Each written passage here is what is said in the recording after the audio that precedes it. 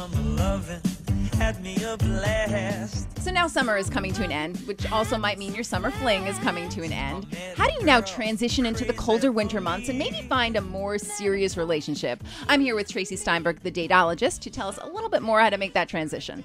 I really recommend that people take the time to do the introspection and figure out what is important to them and what isn't important to them. That no one should ever settle for a serious relationship when the other person is not healthy, confident, and available. And then you figure out what are your 5 non-negotiable traits that if this other person did not have, that you wouldn't feel satisfied with them. Well, does that mean for a summer fling, they don't have to have those 5 traits? Well, it really depends what you're looking for. I mean, if you're just looking to have fun, then the most important aspect for the other person is that they're fun.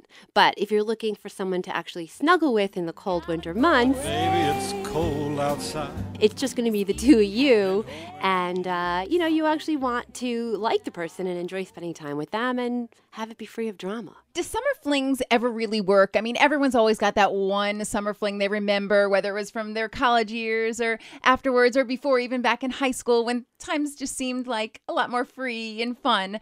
Do those ever really last? I think that they can last, and I'm sure that everybody listening knows somebody who's been able to make the summer fling last. But in general, if you're choosing a relationship based on the fact that they're going to be fun for the summer, often that doesn't necessarily translate to become a serious relationship. So let's say you're going out on a date in September, October. Do you find that this is the time, and should women be aware of that this is the time that men are maybe looking for something a little more serious, or should women be aware of this? As a dating coach, I definitely notice that people come to me when they are thinking about getting into a serious relationship. And I definitely have seen in my business that I attract more people wanting help in the fall months. And it's probably because they know that snuggling with hot chocolate by the fireplace, they want a cutie to do that with. For more tips on finding that perfect relationship, now it's getting colder, check out Tracey Steinberg, the Dateologist, on her website at tracysteinberg.com.